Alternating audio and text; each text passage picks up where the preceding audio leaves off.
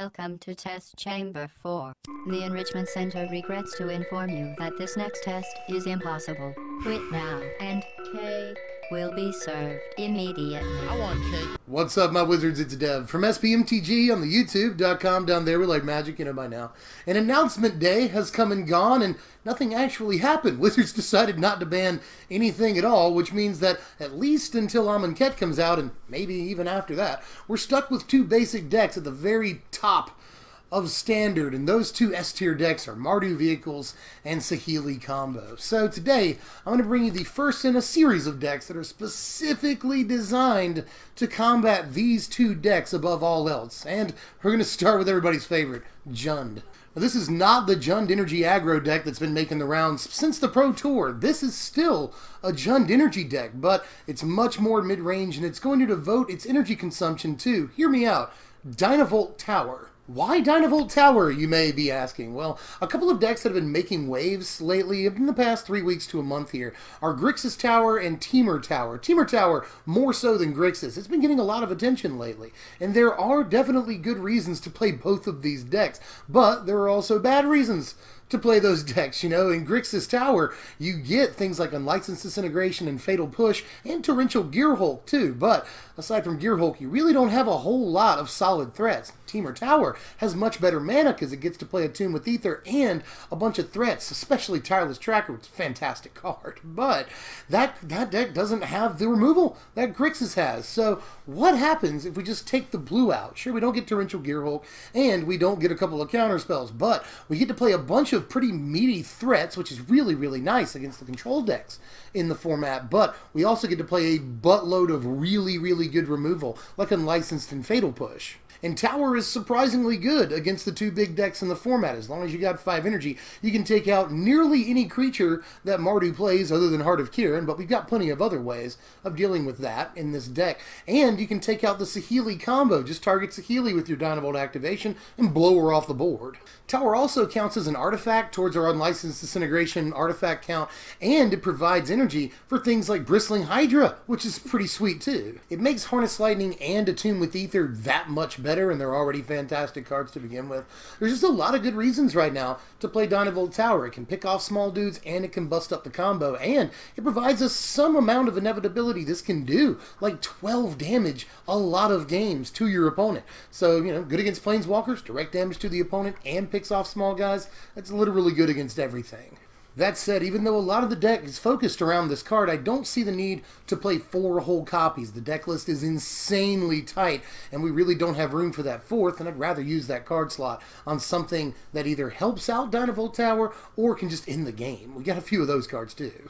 Now, to go with our tower, we're going to play 22 instants and sorceries, most of which are removal, but we're going to start with some stuff that fixes our mana for just 1 mana. It's a great deal. We're going to play 4 copies of Attune with Aether and 3 copies of Traverse the Ulvenwald. That's right, slight Delirium theme in here, but not too much. There's only like 6 main deck cards that have Delirium, so keep that in mind. But late in the game, Traverse can go get whatever creature we freaking want for just 1 mana. Tutors for 1 mana are just the most ridiculous deal.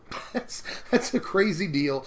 And, you know, it allows us to play a toolbox strategy. We just go get whatever creature we want, which allows us to play fewer copies of creatures, you know, open up slots for other stuff in the deck. Lots of reasons why you'd want to play this thing. Not to mention that the other mode on it ain't half bad either, you know. Go get whatever, you know, basic lands you want in the early game for just 1 mana, making sure you get your drops, fixes your mana, thins your deck. Traverse is just good no matter what you're doing with it. And Attune with Aether plays a lot like that too, you know. Go get whatever basic you want in the early game, make sure you get those drops, fix your mana, and, in this case, get energy for not only Dynavolt Tower, but Bristling Hydra, Harness Lightning, Aether Hub. There's just a million reasons why you'd want to use that energy. Now it's time for the lightning round of removal, because we're going to play a bunch of removal, but there's pretty obvious and set in stone reasons for why we're playing all of these, starting with the 4 of Fatal Push here. Fatal Push is just the best main deck card that we have against Mardu Vehicles, you know. It kills 90% of the stuff they play, and all the most dangerous stuff they play. Read Heart of Kiran. But it also kills, you know, Thraben Inspector, Toolcraft Exemplar, Veteran Motorist if they're doing that, Walking Ballista. There's a bunch of stuff that this thing kills pretty much everything in that deck. So, even when it's not revolted, so do that. And when it is revolted, you can kill a Felidar Guardian and break up the Saheeli combo. So, Fatal Push is just probably the single best piece of removal in the format. We'll play all 4. We're also going to play 4 Harness Lightning here because in this deck, it's super special. We've got Dynavolt Tower. So we've got a tower out. We play a Harness Lightning. We can basically get the 2 energy from casting a spell and the 3 energy from Harness Lightning, funnel all of that into Dynavolt Tower, and basically Harness Lightning becomes a lightning strike. It can hit players now, which is especially important with all the Planeswalkers running around in the format. There's not only Saheeli, but Gideon and Chandra and Liliana to worry about too. So the ability to take out Planeswalkers or just use the Harness Lightning as damage to the face is pretty sweet. And you can use it in reverse of the way I was just talking there, You have a Dynavolt Tower in play, you'll get the 2 energy for casting a spell. And then you can just drain 5 energy into Harness Lightning and kill a big creature. So there's that option too. 4 of Unlicensed Disintegration, because we're not dummies, and you got to play all 4. I could stop there. But there's like 11 different things in the deck that either are or produce artifacts, like Tireless Tracker produces artifacts for us.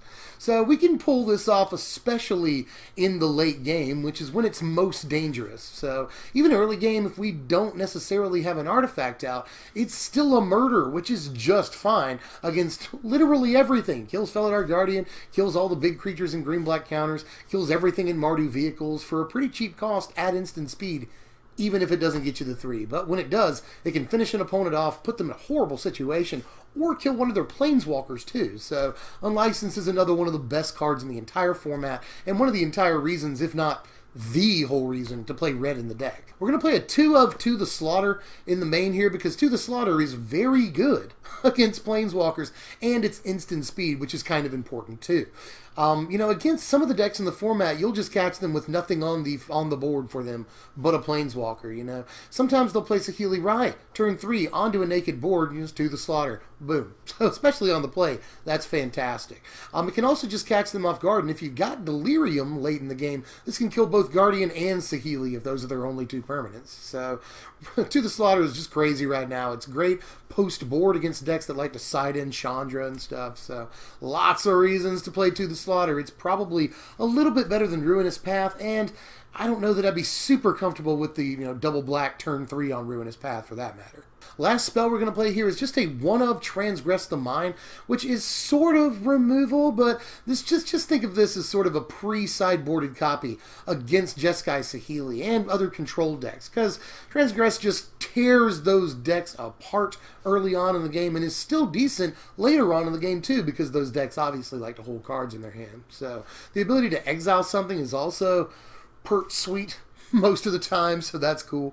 Just Transgress is a card that I'm surprised isn't seeing a little bit more play now, because it just completely demolishes and dissects very easily those Saheeli combo decks, and will actually finish off the playset in the board. That's how good I think Transgress is. Now we're just going to play 2 Planeswalkers main deck, and I figured I'd show you this Planeswalker before the creatures, because it'll provide a little bit of context to some of these creatures. We're going to play a 2 of Liliana. Now I just said that I wasn't quite comfortable with double black on turn 3 for Ruinous Path. Well, you're not going to be playing Liliana too often on turn 3. Although Liliana can be okay turn 3 against decks that play Walking Ballista. They go turn 2 Walking Ballista. You're on the play, you play Liliana, kill their Ballista, or at least force it to pop something. So that can be important on turn 3.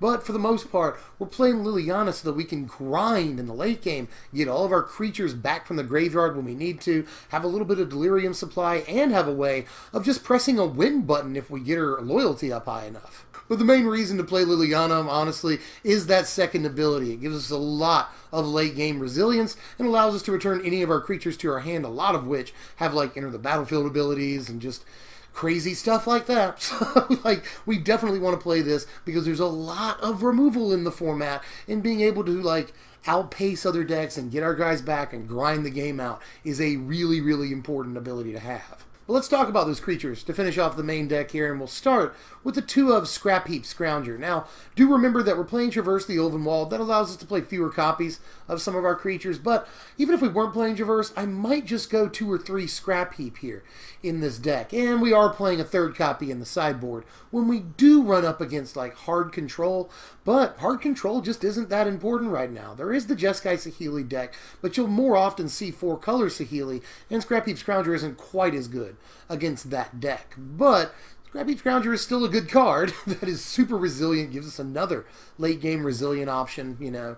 So that's really important too, but it also provides an artifact for unlicensed disintegration. That's a point in its favor. So I do want to play at least a couple of copies, but I don't want to go overboard. We're going to play a 2 of Tireless Tracker in the deck, and I am heavily considering taking out a Harness Lightning and putting in a 3rd Tireless Tracker, because Tracker does an awful lot of stuff for us. This is another really grindy card that can get huge as the game goes on, you know. It can provide something to, you know, revolt a Fatal Push, which is really important. It provides artifacts for unlicensed disintegration. It's the only real card in the deck, main deck at least, that provides us with card advantage, which a deck like this that subsists on Dynavolt Tower really wants too. So there's a lot of stuff that Tireless Tracker does, and I wouldn't mind a 3rd copy. But point is, you play some Tireless Tracker because it's a win condition. It, you know, provides synergy a bunch of different ways. It goes really well with the Evolving Wilds in the deck that we want to play anyway because we're trying to get Delirium, you know. So just a lot of different angles to play in a Tireless Tracker. We're going to at least play the 2. We're going to play a 3 of Walking Ballista in the deck, which is one of the hottest creatures in Standard right now. People are just putting this in everything, you know, for good reason. Like, this can take out anything early game that Mardu Vehicles plays, and if you're on the play, this is important. Check this out. This is important. If you're on the play, you'll play your Ballista turn 2. Now you can take out a Saheeli Rai on the play before they can get that combo off, you know. On your turn 4, you'll put a counter on this thing, giving it 2 counters, and then if they try to shoot off Saheeli Rai, you can just instant speed, bust it for 2, and kill their Saheeli Rai. So that's an important play to remember if you're on the play.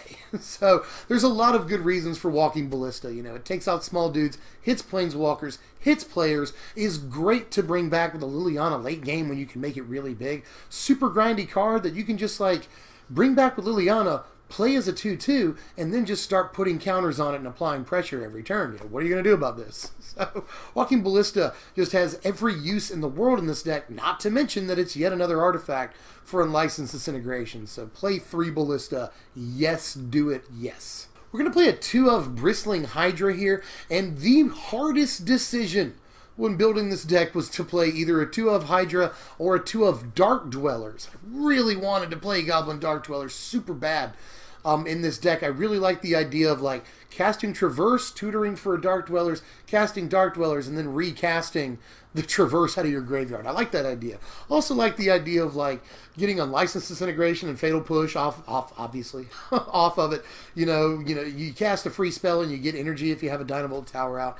So that's important too. It sort of seems like our best impression of a Torrential Gearhulk, but it's sorcery speed, which kind of makes it suck a little bit more. But ultimately I decided that Goblin Dark Dwellers just probably wasn't quite as good as Bristling Hydra in this deck, especially given the energy sub-theme. Bristling Hydra just doesn't really die to anything, and we're an energy-based deck, so we can give it hexproof all day. Like, if it's more important to us to use our energy on Bristling Hydra than it would be to use it on Dynavolt Tower, we will gladly do that and just let Dynavolt Tower generate energy for Bristling Hydra if we're up against a deck that plays a whole lot of removal. So Hydra will almost never die, and when it does, you can just bring it back with Liliana. Like, it's a never-ending threat that gets really big relatively fast. Almost there. I'm going to play 1 copy of Ishkana in the deck because I think we'd be a fool not to do that. This chumps all day against every deck in the format. Even the Saheeli decks that play like Rogue Refiner and, Whirler Virtuoso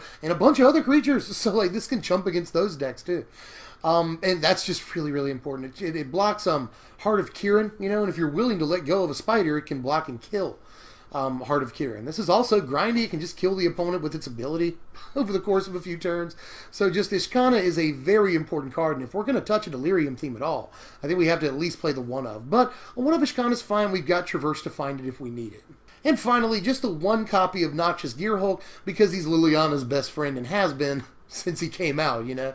Being able to basically bring back a Noxious Gearhulk with Liliana and kill something else is just a crazy play that puts a huge guy on the board and kills anything you want to on the opponent's side. And being able to do that over and over is just unbelievable. So I think it's worth making room for the one of Noxious in the main. Here's our lands right here, which we're going to play 22 of. And that sounds relatively low, but the Jund Energy aggro deck plays 20, and even though that's an aggro deck I can do one better than that. The 4-color Saheeli deck that just won a Grand Prix over the last weekend plays 19 lands.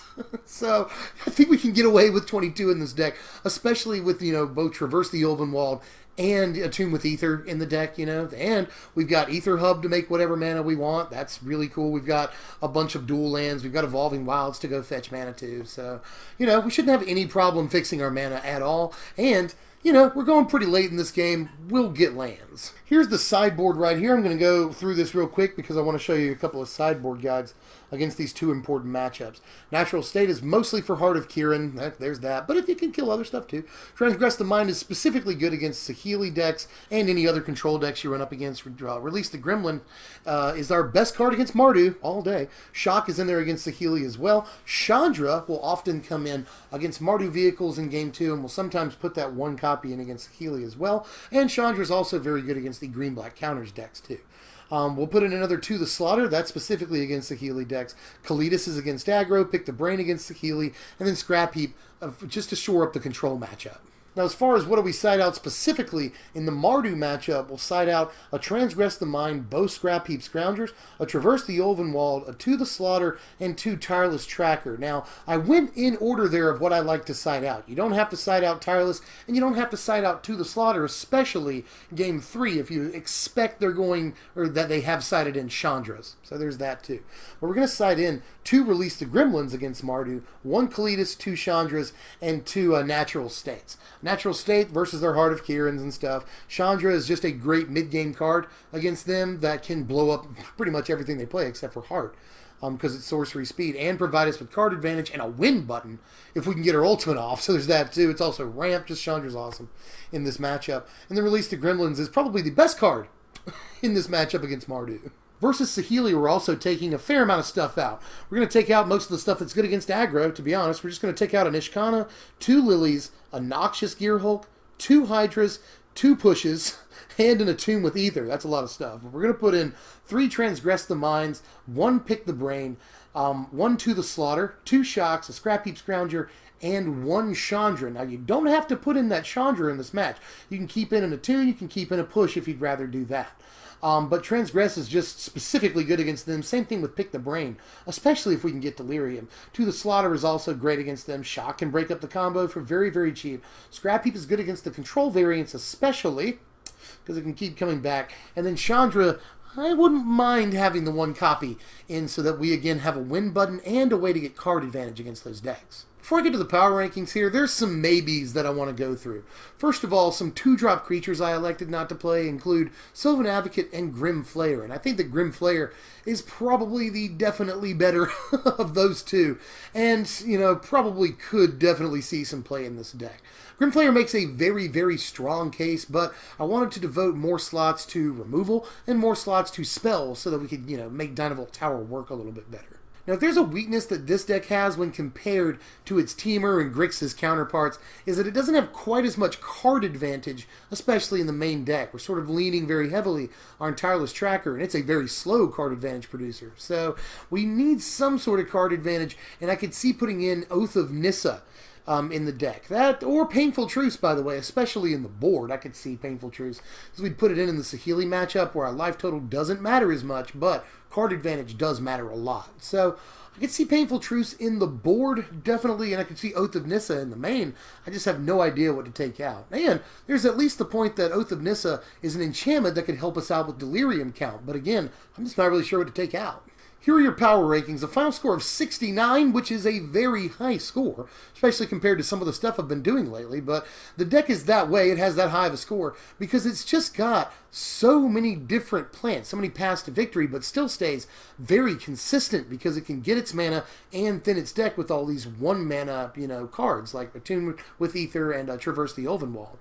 So the deck has a lot of plans, but they come together very well because it can devote a lot of its slots to making those synergies work, Attune with Aether both puts a sorcery in the graveyard and gives us 2 energy for Dynavolt Tower. So that's great synergy, and it fixes our mana, thins our deck, all kinds of stuff. Same thing with Traverse the Ulvenwald. So we've got a lot of ways of making whatever plan we need for any given game come together, even though we don't have a butt ton of card advantage or anything.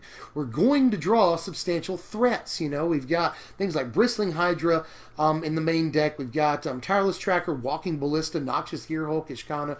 We've got a bunch of great threats in this deck, along with a ton of crazy removal. We are playing all of the best removal in this format. So this is the quintessential mid-range deck. It just plays sort of like a mid-range control deck and sort of like an aggro deck, but it's just incredibly grindy too. Dynavolt Tower sees to that. Ishkana sees to that. Liliana sees to that. So we've got some really good early game options with all of our removal. We've got a ton of mid-game options with Planeswalkers and creatures, and we can grind the game out with Liliana and Walking Ballista. Bristling Hydra is a pretty grindy card. Dynavolt Tower is the ultimate grindy card. So we've just got a lot of play at all stages of the game. Pretty sure that's all I got for this one. This is probably going to be a relatively long video, but I had a lot to say about this one. So take to the comments, let me know how you felt. I know that it's a different deck. It's sort of a cross between Jund Energy Aggro and a Dynavolt Tower deck, but that's pretty much what I was going for. I wanted to play all of the removal and a bunch of substantial threats, and that's what Jund is best at. So it's pretty easy to jam Dynavolt Tower and still get Delirium in this deck. So a lot of stuff going for it. Let me know how you felt about it. But that's all I've got for now. Stay tuned for next time when we're going to try to break Renegade Rallier, which has some play in Modern, but no one really plays it in Standard, and I think that's crazy because this card is very, very good, and it has proven itself on a bigger stage than Standard. So we're going to try to break that and still beat the big decks in the format next time. That's just going to be in a couple of days. But if you like this content, like the content, hit the thumbs up button. You can also follow me on Twitter now at SPMTGDev. I'd really like if you did that because it's another way of getting notifications, or if I have something stupid to say, you'll see it on Twitter. So follow me on Twitter and share this video. You can sub if you're new, and you can hit the notifications to make sure that you get all of the things. You can hit the bell to make sure you get the notifications. I think that's all the YouTube stuff. Anyway, I'm Dev from SBMTG. Thanks for watching, my wizards.